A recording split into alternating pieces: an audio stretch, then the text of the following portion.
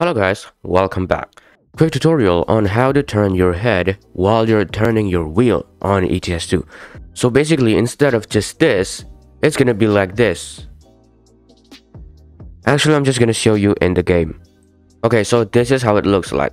When I'm turning my wheel to the right, it's gonna look like that. And when I'm turning it to the left, it's gonna look like that.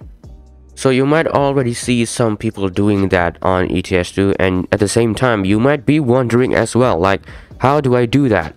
Do I need a mod for that? The answer is no, you don't need a mod for that. So if you want to do that, first of all, go to the options menu on the bottom right here, and then go to the gameplay menu on here. Scroll down a little bit until you find camera settings. There we go. So on here you would find steering camera rotation. If it's not checked like this, it means that your head is not going to turn while you're turning the wheel. But if it's checked, then your head would turn like that. And you can also adjust the sensitivity on here. The less sensitive it is, the less head turning is going to be like this. The more sensitive it is, the more turn that's going to be like that. Okay guys, that's it. Thanks for watching.